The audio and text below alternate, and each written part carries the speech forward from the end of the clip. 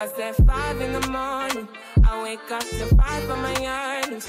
Yeah, my mind is a warning. Greetings to my YouTube family. It's your girl Ava Allure, and welcome back to my channel. And welcome if it is your first time here. As you can see by the title, today I'm going to be providing you guys with some very helpful and insightful tips about setting goals for the new year, or just setting goals in general.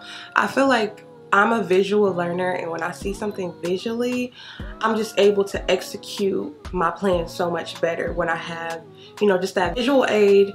I can put it into practice. I have something to refer to, and I get it together. So on this channel, y'all know we focus on healing and dealing, baby. So going into the new year, y'all, we are going to be prioritizing our healing, and we are going to talk about how I set my 2023 goals.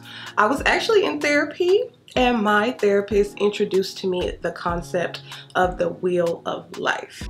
Y'all, I'm gonna put all it on the screen right here. This is your visual aid. Y'all, I created these slides, and hopefully they will help you. And if you have any feedback, I'm welcome to it in the comment section. So when I used to think about setting goals, I used to make very ambitious goals with very little planning and very little thought about how I'm going to execute them, other than like, I'm going to manifest this, I'm going to work really hard to get this. I didn't really have a plan of action of like, like the steps I would take. And this still isn't as technical as maybe a step-by-step plan, but it definitely puts you on the right path to make sure that you're meeting goals quarterly. Kind of like you would do financially. You have 4 financial quarters of the year. If you are in college or high school, you have 4 semesters of the year, right? Is it 4? It's 2 semesters, but like you have a midterm between every semester to kind of keep you on track. Take note to see what needs to be realigned, what needs to be readjusted. So here we go. So y'all, I have my PowerPoint on my iPad. If I'm looking down at any point, I'm looking at my iPad. We have broken down the wheel of life into 8 different categories. Compartmentalizing your thoughts sometimes can be so difficult. You can know like, okay, it's kind of like, the analogy I would use is sometimes you want to clean your whole entire house in one day, but sometimes it's really hard to get started if you don't know where to start, right? We're gonna compartmentalize our thoughts and our goals. So we've broken them down into 8 categories: spirituality, money and finance, career and growth, health and fitness, fun and creation, family and friends, personal development, and partners in love. So those are the 8 categories that I'm choosing to use. Remind you, this is your wheel of life. You are in the driver's seat of your life. So if you want to adjust your wheel of life, if you want to make adjustments, if you even want me to email you like this Canva breakdown so you could realign it to what you want, just let me know and we could do that. Second, after you compartmentalize your 8 focal points in life, which life is such a broad spectrum. If you can't get it down to 8, do 10. Maybe you think about the bigger picture, so maybe you have 4. It's totally up to you. Compartmentalize those thoughts. Think about the things that really matter, and think about the things that truly make you whole. And maybe if you're passionate and you have like a passion project and you feel like it deserves its own section, give it to yourself. So next, what we're gonna do, y'all, is we are going to go through each section on a scale from 1 to 10. You are going to rate where you are as of today in that scale. So when I was rating myself, y'all, I give myself a lot of grace. I'm not really hard on myself with my grades because, I would never look at anything in my life and give it under a 5, because I don't think anything in my life, well, there's one section that is under a 5, but we'll get to that. I didn't give anything under a 5 because I feel like if you're getting up every day and you're doing the work, give yourself credit for that. That's half of the job. I'm gonna go through mine. For spirituality, remind you, I already did this with my therapist, so this is like a kind of a second one I made, but I did a more thorough, in-depth one with my therapist that we use more clinical terms just that kind of fit in with our, sessions. But this is also a generalized of how I feel. I thought about kind of just throwing fake numbers on here, but I feel like maybe if I showed you guys where I was in my life as 27 years old, maybe you could relate, and maybe feel like you're not alone on this journey. I didn't give, I would consider anything under 5 me not getting up and doing anything about it. Like 0 is just not even thinking about it. 1 is maybe like, oh, it pops in my head every now and then. 5 is probably like, oh, I got up one day this year and did something about it. in my scale. Martin, this is my scale and what I'm using as a reference point. For spirituality, I rated myself an 8. I consider spirituality like my walk with Christ, as well as my relationship with myself and spirit. So I give that about an 8. I think I'm about an 80%, you know, a B minus. Any of my friends were to describe me, they would probably describe me as like, you know, like very conscious. Like I'm really on my spiritual stuff. However, there is so much room for improvement. So I gave myself an 8. For money and finance, I gave myself a 6. Money and finance, in my opinion, relates to the money I'm bringing in and how it's being allocated. So what am I doing with my money? How am I spending it? The flow, the energy that comes with my money. Am I speaking positively over my money? So money and finance, I gave myself about a 6. There's a lot of room for improvement. We will get to that later, more in our goal execution plan.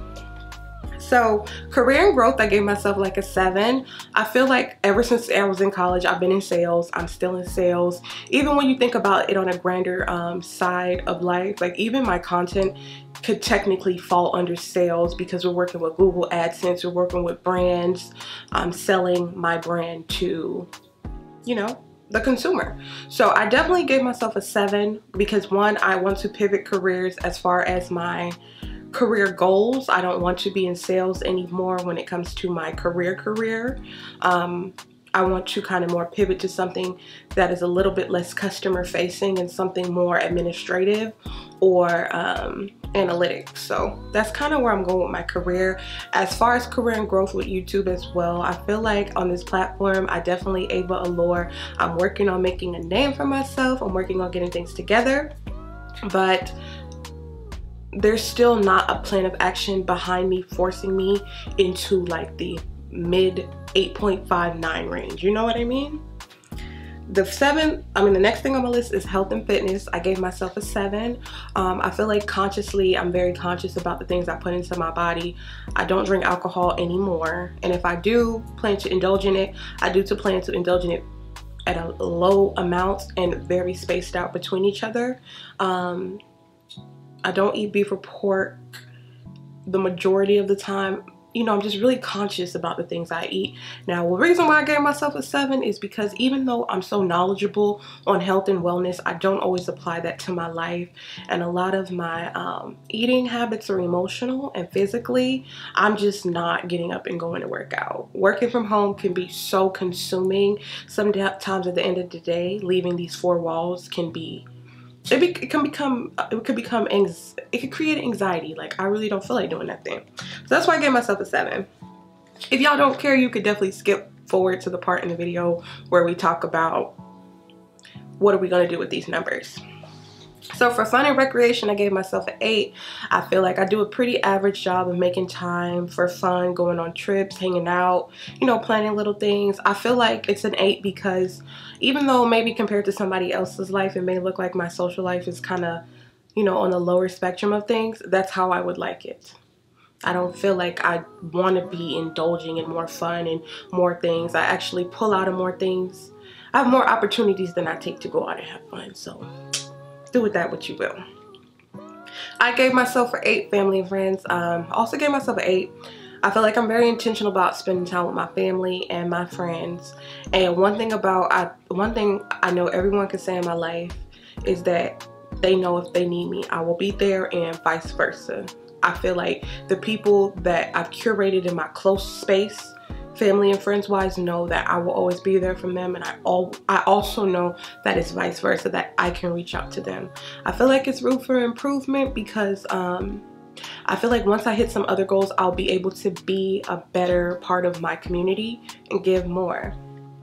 And also receive more, because sometimes receiving is a little difficult for me, but this is not the video for that, baby. So for personal development, I gave myself a 6.5. What I would consider personal development would be like reading, meditation, meal prepping. I'm not really doing it like I would like to be. However, I'm buying the books, I'm buying the containers, I'm buying everything that I need. It's more like putting into action to see the results that I want to see. And the last one, I saved this one for last for a reason, because It's one of those things that where people, this may be your number one priority. This is the least important thing to me on this list. Not that the other things were ranked more important, too important, but to me, this is the least important factor in my life at the moment, and that's partner and love. So more of like the romantic love that you have in your life. For me, that is not a priority at all.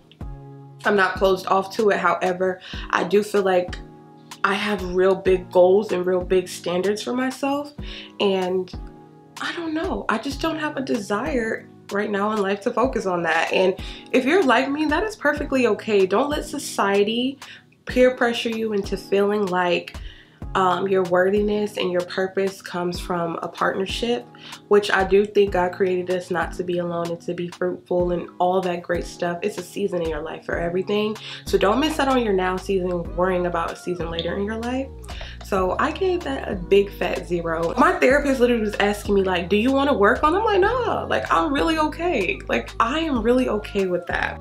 Now that you've compartmentalized all your thoughts, all your feelings about the different sections in your life, the next thing that you need to know about setting goals is prioritizing them. So I would like you to pick your top 3 categories. Which top 3 categories mean the most to you? Which top 3 categories in the next year or in the next month? I'm gearing this video towards 2023, but whether you're watching it in the future or the middle of the year, however it works, what are the top 3 things that you want to zone in, lock in on? So for my top 3, I picked money and finances. These are no particular order. Money and finance, career and growth, and I couldn't narrow it down to 3, so I actually picked personal development and health and fitness because I see those things, 2 things kind of going hand in hand for me. Once you pick your top 3 areas of improvement, the next thing you're going to do is look at the number you gave yourself. So for example, for money and finance, I gave myself a 6. By the end of 2023, where would I like to be? I'd like to be at an 8. For career and growth, I'm at a 7. I'd like to be at an 8.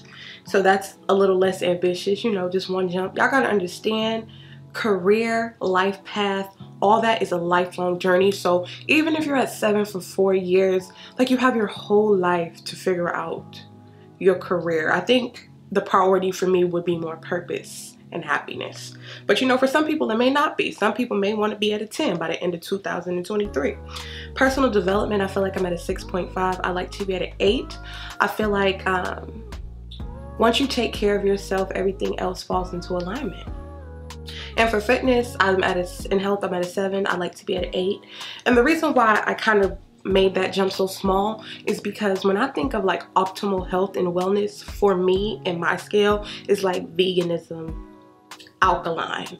So I know to be at a 10, baby, I'm not really trying to be there by the end of 23. So I may not even be trying to be there at the end of a lifetime. I'm just trying to be like, you know, about an 8. So the next part of our goal setting process is we are going to break down our goals into quarterly goals.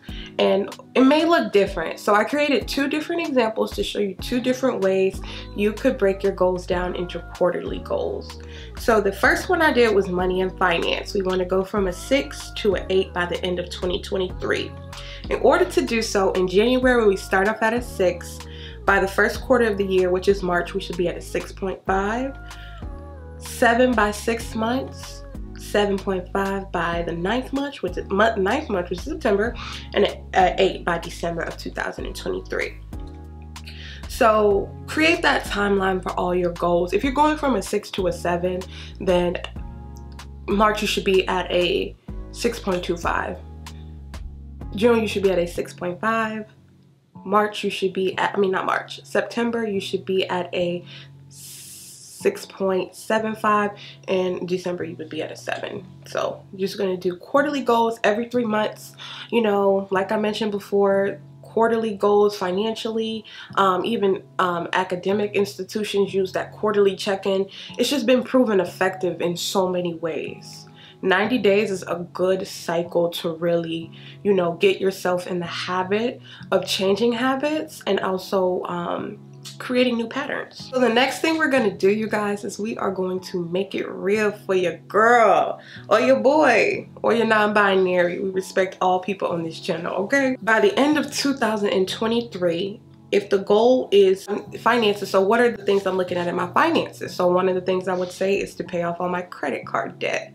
So a good tool of measure, which it does not have to be this tool, please understand that everything I'm giving you is just a visual aid and an example, so you could kind of plug it and do your own thing. Make it a thing for you, make it yours. Personalize it to who God created you to be. So by the end of 2023, I would want to pay off all my credit card debt. So every quarter, if I was to go by the financial, like a meter, every quarter I would need to pay off 25%. So for example, if you have $10,000 worth of credit card debt, by March you would pay off $2,500. But what that means when you're setting your goals is if you don't get to $2,500 by March, know that your goal is to get to $5,000 by June. So maybe it's time to crank it up a little bit. Maybe it's time to realign the budget, cut back on hair and nails. It's really time to make some adjustments. Also, your goal does not have to be so mathematically correct. You could have maybe 4 credit cards and they can all have different limits. One could be 500, one could be 1,000, one could be 10,000. Maybe your goal is to pay off a credit card every quarter. Maybe you have 1 credit card. Maybe your goal is to not add expenses to your credit card. Let these goals be realistic for your lifestyle. Please, while we love an ambitious goal and we are so capable of creating them, this type of goal setting I don't feel falls under the manifestation category, as far as like, you know, drawing in an energy of abundance. This is more of the manifestation side of actually putting in the work.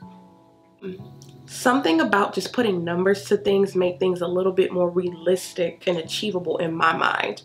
While I do know that what I could do in a year, God could do in a month, mind you, these are just things to program your brain to put a picture to what you're trying to do. So the second way I made it real for you as well, a financial goal could be also to start practicing saving. You could want to save $1,000. So the note that I left for myself is that every quarter I would evaluate my habits of saving, and I'll challenge myself to get better every quarter. So maybe in the first quarter of the year, if you save $300, maybe your goal is to double that. Or maybe your goal is like, I really saved every bonus check that I received or every incentive from my job.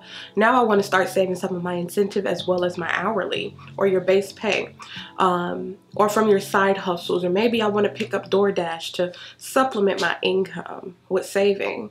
Y'all, the possibilities for this is limitless. This channel is dedicated to the healing. Sometimes healing doesn't look like a face mask and a body scrub. Sometimes healing looks like putting your life into perspective, shedding limiting beliefs of yourself, and really challenging yourself to obtain goals that you probably felt weren't attainable. I really hope these visual aids really provided you with something. I hope you took away like a real good strategy from this video. Until next time, think about those goals that you're gonna manifest in 2023. Peace. Pray to the one you're relying. I've been wondering all day. Tried to be fine, but I can't be. The noise in my mind wouldn't leave me. Tried to get by, but I'm burning. I'm behind my mind.